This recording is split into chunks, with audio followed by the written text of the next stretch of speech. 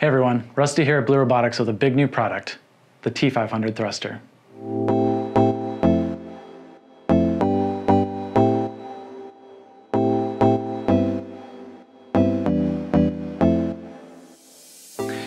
This is the T500 Thruster, and it represents a huge achievement for us. If there's anything we've learned in the past 7 years, it's that making thrusters is hard.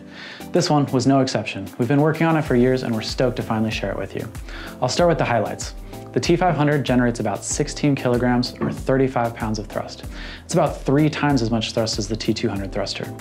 It generates that much thrust at its nominal operating voltage of 24 volts and around 44 amps, which is just over 1,000 watts.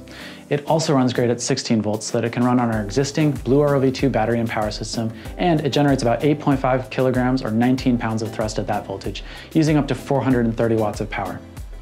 That's actually about the same amount of power consumption as the T200 Thruster at 16 volts, but with 70% more thrust and efficiency. On the outside, the T500 looks similar to the T200, and it does share a lot of the same design elements, but there are also some key improvements. Let's take a look inside.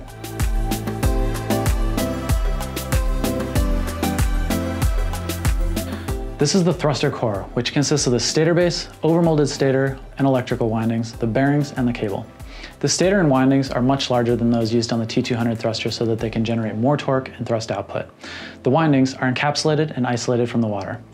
On either end of the core are bearings that are made from high-performance plastic and are water lubricated, just like on the T200.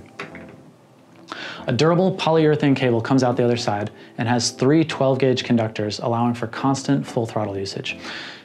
On this end of the cable comes a pre-installed 9.5mm wet-link penetrator so that the thruster is ready for high pressure. You should note that this penetrator has an M14 thread size, so it does require more space and larger holes in the enclosure end caps. We will have some compatible end caps available for our enclosures in the future.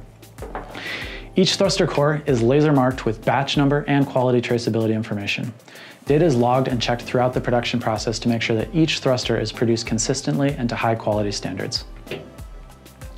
The magnetic rotor is installed onto the thruster core. We've made a lot of changes here that are important for the durability and ruggedness of the thruster. First, you'll notice that you can't see the individual magnets in here because the inside of the rotor is lined with a thin metal abrasion shield to protect the magnets from getting damaged due to any debris or sand that gets into the thruster. Behind that and sealed from the water are 14 high-grade neodymium magnets. And on the top of the rotor are cooling holes for water flow. The propeller is a 3-bladed design, much like that on the T200 Thruster, but there are some key improvements here. We've added overlapping elements on the propeller, the core, and the nozzle to make it more difficult for particulate, sand, and seaweed to enter and jam the thruster. And last, this is the nozzle of the thruster, and you can see that it looks a bit different than that on the T200. We designed this nozzle to be a bit more optimized in the forward direction, since many of our users use our thrusters on surface vessels and other applications where forward optimized thrust is preferred. In ROV applications, the thrusters are usually mounted such that this doesn't make a big difference in performance. On top, 4 M4 threaded inserts are spaced 25mm apart and provide a solid mounting interface. All of the plastic parts on this thruster are made from glass-filled polycarbonate, which is more durable and impact resistant than the regular polycarbonate used on the T200 Thruster. We also have a new speed controller for this thruster called the Basic ESC 500. It's very similar to our original Basic ESC and uses the same type of PWM signals. It's larger and designed to handle the power of the T500, even when it's used in an area with poor airflow, like in an ROV or a surface vessel hull.